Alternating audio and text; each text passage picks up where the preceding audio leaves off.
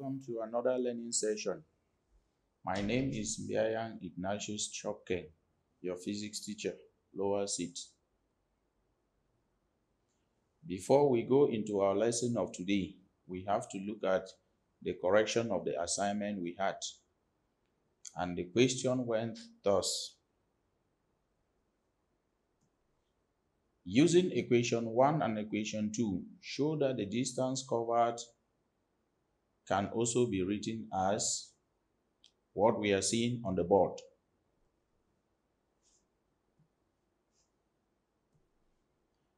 From V equals U plus AT, which is our equation 1 that we had in the previous class, we can make U the subject of the formula.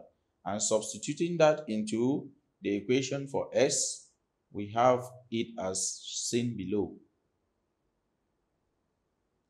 Correction of the second assignment. A car starts from rest and accelerates at 10 meters per second square for 3 seconds. What is the maximum speed it attains?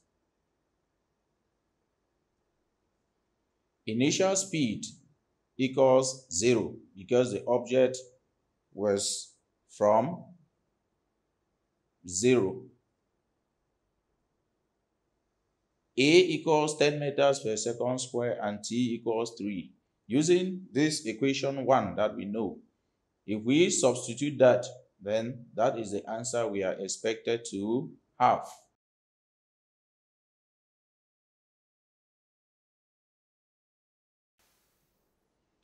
Now we move to our lesson of today, motion under gravity. This is how the plan of our work is going to look like. Objectives, prerequisite, puzzling problems, learning activities, summary, and finally, assignments. Objectives of this lesson. At the end of this lesson, you should be able to use equations of motion under gravity to solve problems. You should be able to use the equations of uniformly accelerated linear motion to describe an experiment to determine the value of acceleration due to gravity by method of free fall. You should equally be able to describe the motion of objects accurately when they undergo free fall. The knowledge you are supposed to have before coming into this lesson, the prerequisite knowledge, you should be able to state equations of motion of uniformly accelerated bodies. Have the ability to describe motion of objects and also do some calculations by determining unknowns like simple linear equations. Test of prerequisite. Write down the equations of uniformly accelerated linear motion. Response to our test prerequisite. These are the equations we have. We have had these in the previous lesson, and I expect each and every one of us to be acquainted and familiar with this. Problem. A boy sees a ripe mango on a tree and decides to cut the mango by using a stone he picked on the ground. And after projecting the stone, he succeeded in pulling off the mango. When the mango landed on the ground, his friend Richard saw it falling and pondered how he could calculate the velocity of the mango and the stone. How will you help Richard calculate these quantities? If you were Richard's friend, how will you help him calculate these quantities? First, we use here the equations or the motion of gravity, equations of motion under gravity, since we are talking about falling objects. Now, looking at motion under gravity, in other words, we call it motion of free fall, or maybe free fall motion of bodies. It is a common experience, we all know, that when an object is thrown upward, it will rise and then later on comes back to or falls back to the ground. it is something we all know. When this object is thrown up, what happened actually? It experiences a retardation. The speed reduces as the object moves up. We have seen that in our previous lesson. It experiences a retardation due to the gravitational attraction of the Earth. So the Earth is trying to pull the object to itself. That is why the speed reduces, which tends to pull the object downward. This object will thus gradually lose speed as it moves upward until it comes to rest, a brief rest, what we call a small short rest before starting to fall. As it falls, its speed gradually increases again because of acceleration due to gravity, because it is moving closer to the Earth in the direction where the Earth is actually pulling it. At this stage, the object is falling freely under the action of gravity. It means that it is only the Earth that applies a force on it. No other objects or no other external bodies applies a force on that body. So it falls freely. The acceleration of the free fall due to gravity is the force of attraction. We know that acceleration is force per unit mass. The value of g varies on the surface of the Earth because the Earth is not a perfect sphere, rather elliptical in shape. So the Earth is not something perfect. It is elliptical. That is why at certain points, g will vary and compared to other points. Also, the Earth rotates about. That is one of the reasons to tell us to justify the fact that g varies, is that the Earth also rotates about its polar axis. And thirdly, when the object is moving upward, its acceleration is minus g because we consider the Earth as our reference point. So if the Earth is considered as a reference point, in physics we usually call it inertial reference point, inertial frame of reference. When we talk of an inertial frame of reference, it means our reference is considered to be the Earth. Inertial frame of reference means the Earth being the point of consideration where every other movement is taking place with respect to. Because it is motion in opposite direction to the gravitational attraction on the bodies, we said when the object is moving upward, its acceleration is minus g because its motion is in the opposite direction to the gravitational attraction on the body offered by the Earth. When the object moves downward, the acceleration is plus g because the motion is in the same direction as the direction of the gravitational attraction of the Earth on that body. Note, the equations of motion for a body moving under gravity are obtained by replacing S and H. Remember that we just did something on equations of uniformly accelerated motion. And we had these equations here with S and A representing displacement or distance and the acceleration. In these equations of motion under gravity, we are simply going to just replace this S and A by H and G, as we see here, with H and G, where H stands for the height of the object from a reference point, which is the Earth, if that is our point of consideration in a given question. And G will just represent acceleration due to gravity, which could have a positive or a negative value depending on the initial motion of the starting point of that particular object. Now, if we replace that from our equations, we see that V, which is the first equation of motion that we had, could be given as V equals to U plus or minus GT, depending on the motion of the object. If it is going against gravity, or it is going in the direction of gravity. Secondly, we have this height, which is equal to ut plus or minus half gt squared. And finally, we have v squared equals to plus or minus 2gh.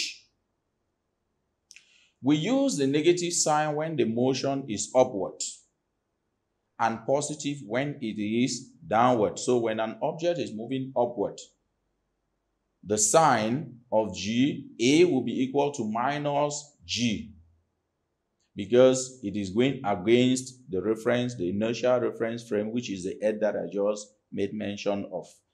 And then when a body is released from a height above the ground, assuming that you are standing on top of a story building and then you hold an object and release it, at that particular point, we said at that maximum height, the initial velocity u is equal to 0. So each time you release an object from a height above the earth, the initial velocity u will be equal to 0.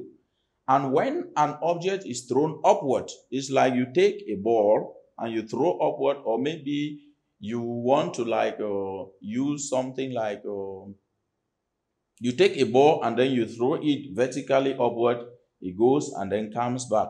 So at that point, when you throw an object vertically upward, by the time it reaches a maximum point, the final velocity is equal to 0. So what do we see? That there is a change between u and v. At the top, u is when you project an object up, u is equal to 0, while v starts with u is equal to 0. While at the point down where maybe initially if you want to instead project an object upward, u, which is maximum at the bottom, will act like, u, which is maximum at the bottom, will be like v, which is at the top. So u at the top is 0, and v, when projecting an object, v at the top is 0 when you project an object from down going up. And at that highest point, u2 is also equal to 0 when an object leaves a particular point up and it is coming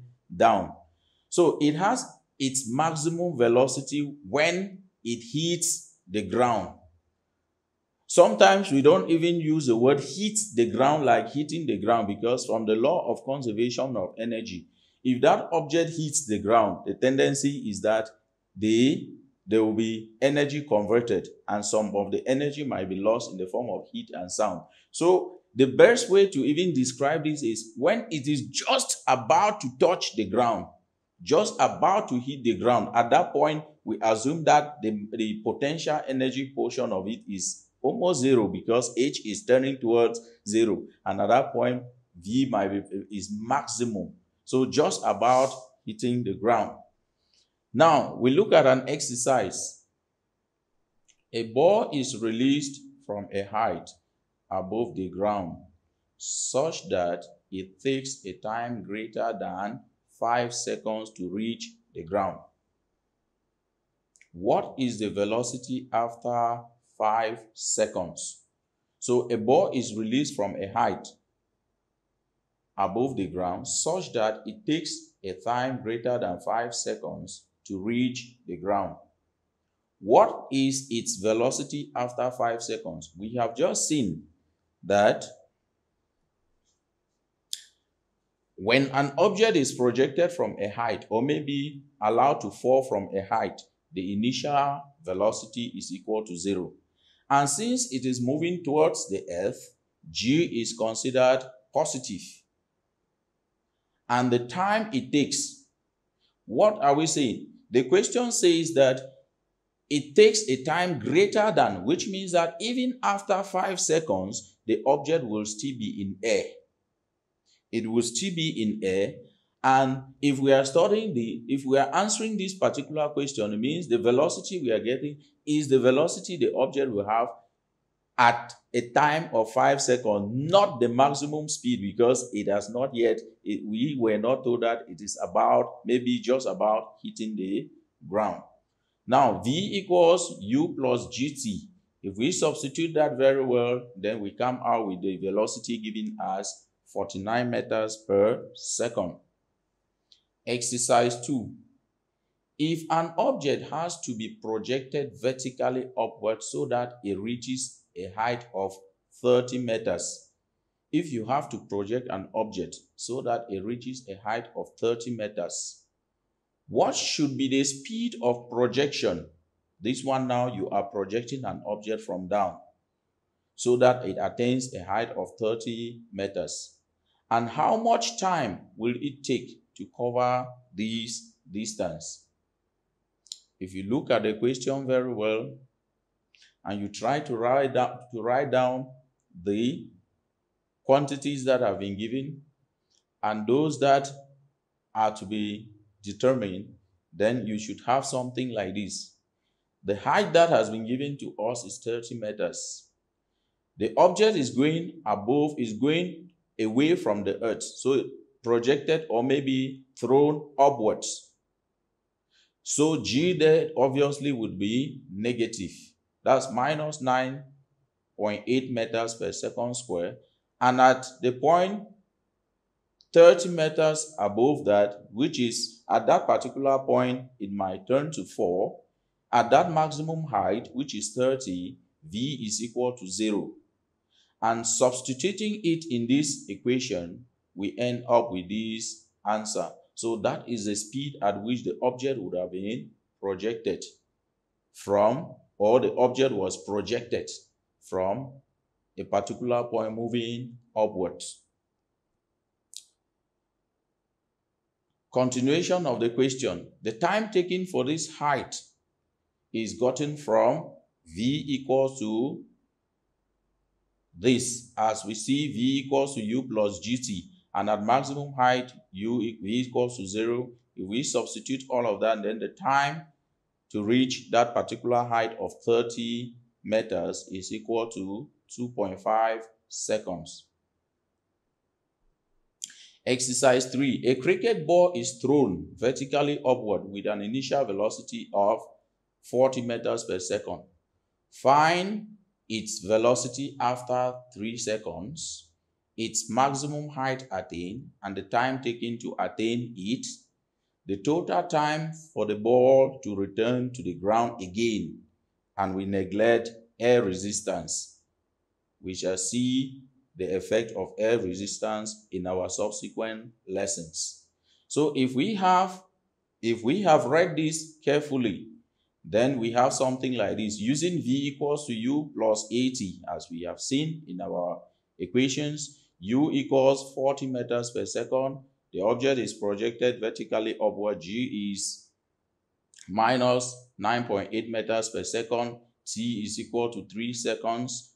And if we substitute it inside here, then V gives us 10.0 meters per second. At maximum height, we know V is equal to 0, and we use this equation. Sorry, I have used S in this situation to represent height, but we have been using H. But that should not be a problem. It's just a matter of using different letters. Response 3, we continue. B Roman 2, the time to reach a maximum height. We see that V is equal to U plus that, and at maximum height, this is equal to 0. If we substitute that, then we can end up having that, which is the time it took for the object to reach its maximum height. And C, from H equal to U T plus half GT squared, when the ball returns, it comes back to the original position where it was projected or sent up. The total displacement is equal to 0 because the velocities cancels out. And when the total displacement is equal to 0, we substitute 0 here, which is here, equal to 40, which is the initial speed, times the time minus half, in bracket 9.8, all of that. And if we solve that quadratic equation, or a simple quadratic equation there, we are going to have something like this. So we factor out T, and we have this. So T equals 0 and T equal to 8.16 seconds. And as a physics student, you should not just calculate that, but you should understand the meaning of that. It means that it's like t equal to 0 is the time the cricket ball was thrown up. And after some time, after 8.16 seconds, it came back to the same position. So it's like you leave your house at 7 a.m. in the morning, you go to school, and after some time spent in school, you come back home maybe at 10 o'clock, meaning that you have taken a time of 3 hours to cover maybe for that particular, but at the end of the day, you still came back to the house. So the velocity is cancelled out since displacement is a vector quantity.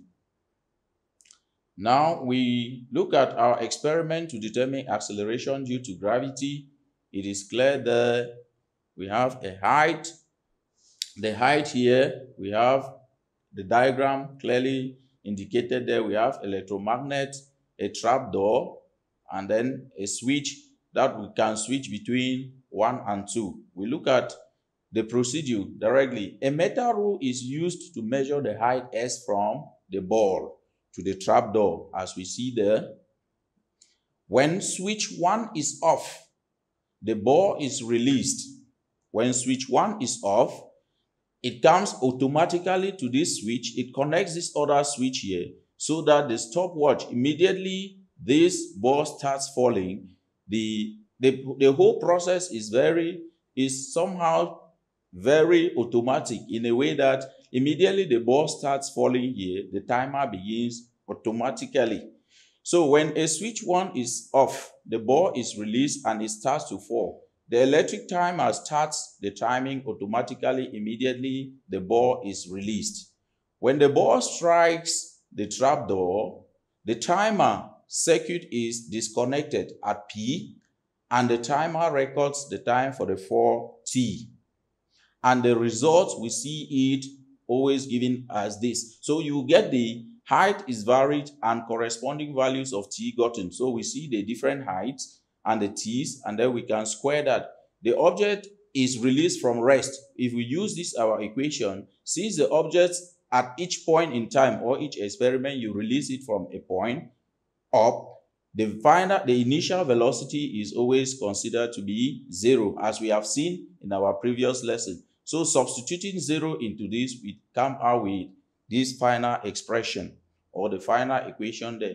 A graph of S on the vertical or the y-axis against t squared on the x or the horizontal axis is plotted, and it gives us a straight line passing through the origin with slope equal to 1 all over 2 multiplied by g, which is that.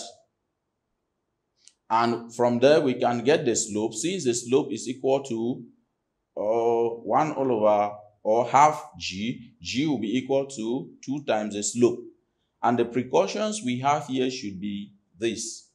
Each set of experiment is repeated. You can always repeat it and try to get 2 different heights and find the average. If you were running that experiment practically in the lab, you are expected to get 2 values of the height, and then you try to get the average so that you minimize errors. Sometimes we don't use a very large object, because if you use a very large object in a medium, or maybe in a medium made, or maybe in a medium made of air, for example, that large object might tend to provide very high air resistance that will oppose the object from moving the way it usually was supposed to move. So, as a summary, we have seen that equations of motion of objects falling under gravity can be given as these 3 equations. And for upward motion, g is negative. And for downward motion, g is always positive. And we consider the Earth as our reference point. Now, we have an assignment. A stone is thrown vertically upward with an initial speed u. It reaches a maximum height and returns to the ground. Find an expression for A, the maximum height of this stone. B, the velocity on hitting the ground. Question 2. In an attempt to determine the value of the acceleration due to gravity by method of free fall, an upper sixth student decided to record the time taken for a metal ball to fall from different heights. Please don't be worried that we use an upper sixth student. You can still use yourself as a lower sixth student since we are working with lower sixth. He recorded the result as seen on the table below. So these are the different distances he dropped those objects from. And if you look at it very well, 0.3, he did not start from a zero distance. He did not start from 0.1 or 0.2. He used something a little bit higher. I will not go further with this because that will be part of the question that you are supposed to answer. So the time taken was given as seen here. Assignment: use the data to plot a suitable graph that can be used to determine the value of G. B, determine the slope of the graph and hence calculate the value of G. And finally, state one other precaution he used apart from the two cited in the notes. So you have to give other precautions apart from the one, even though we are just asking for one here, you could cite many so that you try to see, you can do research and get many to see your level of understanding. Thank you. This is the end of our lesson, and our lesson of the next class will be projectile motion.